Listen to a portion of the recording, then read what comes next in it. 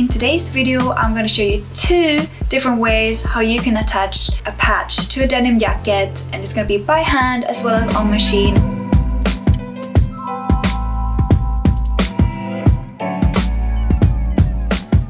Hi, my name is Matilda and welcome back to Miss Matti, the channel where we talk all about how to figure out how to live an awesome sustainable life, sewing, DIYs, upcycling and all that good stuff. And if that's something that interests you, please hit that subscribe button. In today's video, I'm going to show you 2 different ways how you can attach a patch to a denim jacket, and it's going to be by hand as well as on machine. And in a short moment, I will explain to you why you might want to do the different techniques. But first of all, I just want to say that this denim jacket I got at Value Village around 2 years ago. It was a really great find. It was hanging in the large section. It's not large, it says 16 inside. What they really mean is a size 16 kids. And then I have attached some patches to it. All these patches are made by my friend Jess the Walls. So I supported her Kickstarter campaign in 2015. So this is from that one. This is from her latest Kickstarter campaign, and this one on the back, it's from her Etsy shop. So I will link her Etsy shop down below, so if you're interested in getting any of these patches, you can. And then I have these lovely little pins from Crafted Pinup, and I will link hers as well down below if you're interested in getting the same ones. So my plan with this jacket is that I'm gonna embroider my own designs now onto this, because even if I love Jess's designs, I do want to have my own little touch to it as well. So I'm gonna change out the buttons, I'm gonna embroider things onto the jacket, and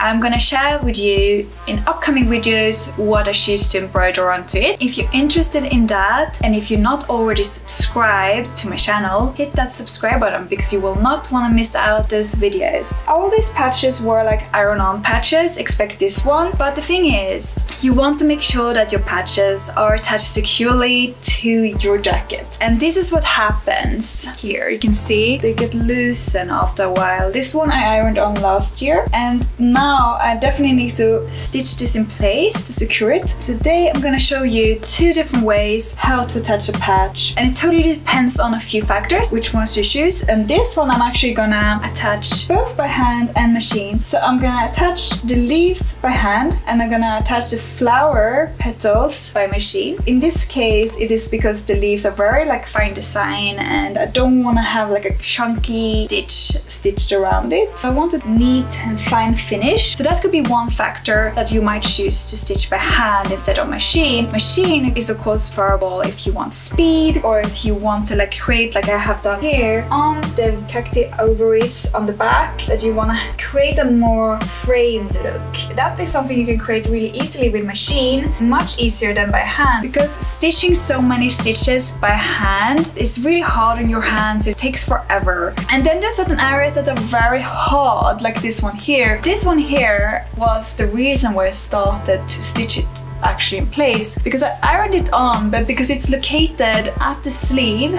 or like near the shoulder on my sleeve, it started to go off really early. So patches generally, they don't attach very well when they're not flat, because it's more like a bent area here. I had to attach it by stitches. This is all done by hand, and it took absolutely ages, but I'm so pleased with how it turned out. And that just gave that very delicate, nice look that matches the flower. This one I also stitched by hand, mainly because it is on the sleeve and it is a bit trickier to put inside the machine. And this one here, I've done both machine stitching as well as hand stitching. Hand stitched down here, because if you do stitch here, you will attach this to the pocket opening underneath the flap, which we don't want. So that's another thing to consider when you decide which of the 2 techniques to choose from. And then this took absolutely ages to stitch, so I was so tired, and I stitched this in place as well just the day before. So I was like, let's just stitch this by machine. That worked out really well because it was quite a solid color around here, so it didn't look too chunky or anything. It just looked like it was part of the design. So that's things to consider when you decide, shall I hand stitch or shall I use my machine? I will first show you how to attach a patch using a sewing machine. You will need to make sure you use the right needle for your project, and as I'm attaching my patch to a denim jacket, I will use denim sewing machine needles. I'm going to stitch around the flower pot using blue matching thread. I set my machine to stitch a zigzag stitch and 1.5mm wide stitch and 0.5mm in stitch length. I then put my jacket and my patch under the machine and position them at my starting point. Then slowly stitch around and pivot the patch and garment as you go. Make sure to stitch slightly over the edge, but still mainly on the patch.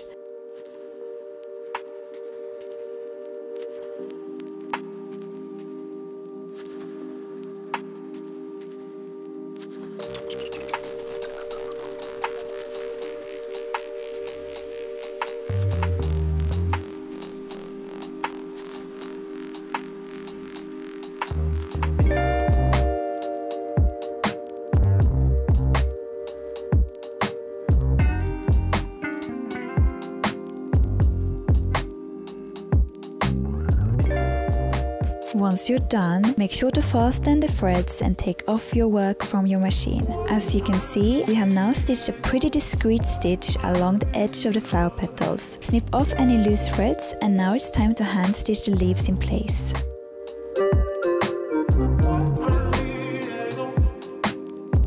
To hand stitch the leaves, I used a matching green thread, a thimble. You can either use a leather thimble or a metal one, and embroidery needles. You will also need embroidery scissors. I started by threading the needle with double thread and tied the two ends together at the bottom. Before starting, I made sure to put my thimble on, because otherwise you will end up with very sore hands, and I'm not at all speaking from experience here. Pull the needle into the patch so that the knot is in between the garment and your patch. Then whip stitch through both the garment and your patch, making sure not to create any knots or tangles.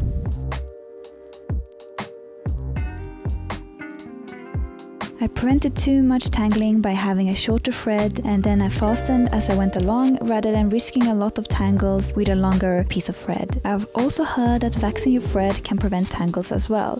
If you see any tangles that are about to occur, try to untangle as soon as possible to prevent messes and broken threads.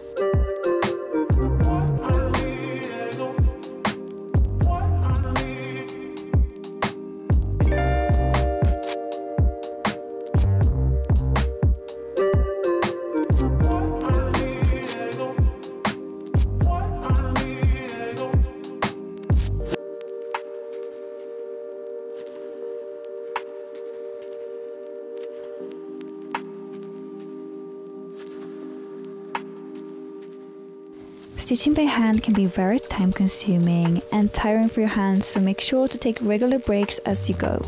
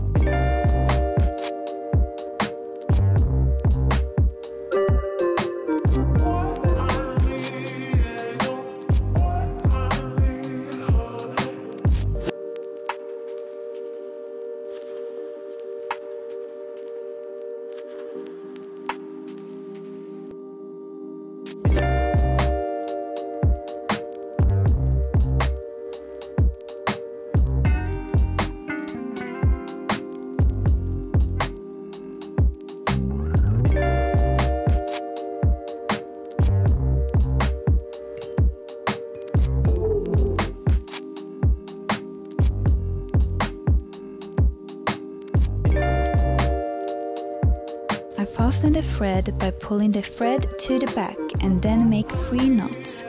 Then I pull the thread through the previous stitches, and then after that I cut off any excess threads.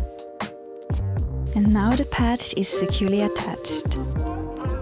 So there you have it. It's fully attached, both by hand as well as machine. And I'm sure there's loads of other ways how to attach a patch, but this is the way I do it, and I really hope it helped you. If you did, make sure to hit that like button, and also let me know in the comment below which patch is it that you're attaching and to what. I would love to hear, because I do love some good patches. And until next time, hej då!